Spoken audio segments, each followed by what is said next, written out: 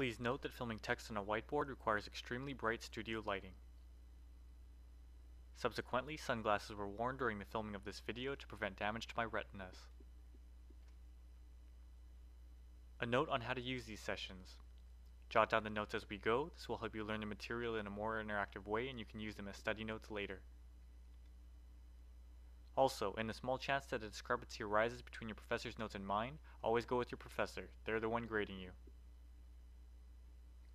Lastly, any examples or analogies used in this session are not meant to support or criticize politics, religion, or lifestyle. They are merely learning tools to help understand the material. Alright guys and girls, it's time to get cracking.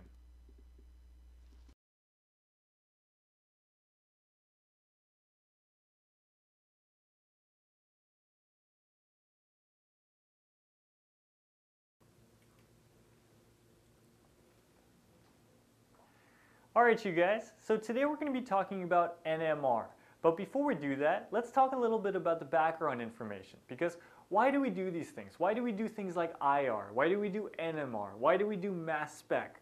Well, these three things are just tests to help us see what type of compound we have, okay? So say we have an unknown compound from like Mars, okay? So we bring back a compound from Mars, we want to find out what it is. We put it through these three tests. We run an IR on it, an NMR, and a mass spec, okay? So we take the compound, we stick it in an IR machine, and the IR is going to tell us what type of functional groups are in that compound. So like if it has an amide, an ester, a carboxylic acid, whatever, okay? But it's not going to tell us anything about connectivity, how that compound is connected. And that's where NMR comes in. NMR is going to tell us how this compound is connected.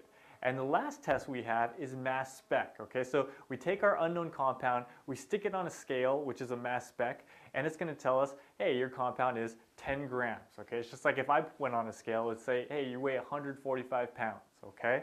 So these three tests are just things that help us identify what a compound is. And this is really useful for if you have an unknown compound that you're trying to see what that compound is made of and how it's connected. And it's also useful for if you're trying to make something in lab, okay? So say you're trying to make a drug that's a specific compound. So you're gonna do all this work, do all these experiments to make a specific type of compound, and before you can sell it on the market, you have to make sure that you made exactly what you're claiming. So you put it through an IR, an NMR, a mass spec to make sure that it has the right functional groups, it's connected in the exact way you want, and it's the exact weight of the compound that you are expecting, okay? So that's why we do these things.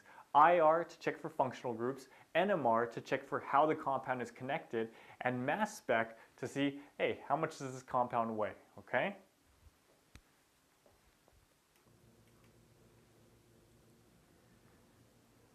So right now we'll concentrate on NMR.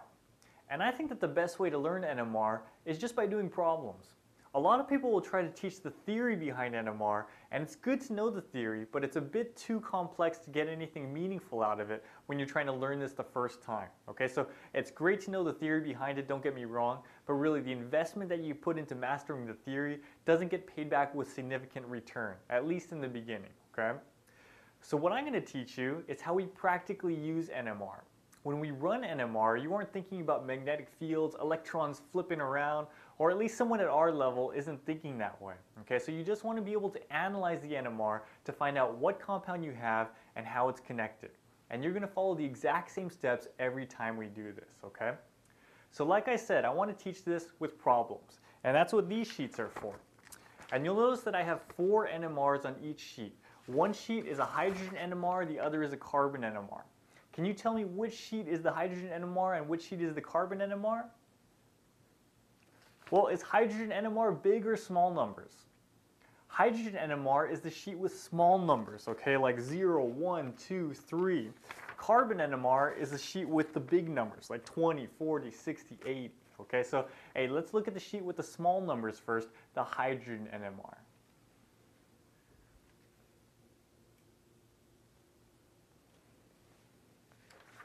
Okay, so let's look at the one in the upper left-hand corner. And this is what you'll get on an NMR question. It'll be like problem 1, NMR. Okay, so example 1. You'll be given an NMR graph like this one in the upper left, and you'll also be given the formula for a compound.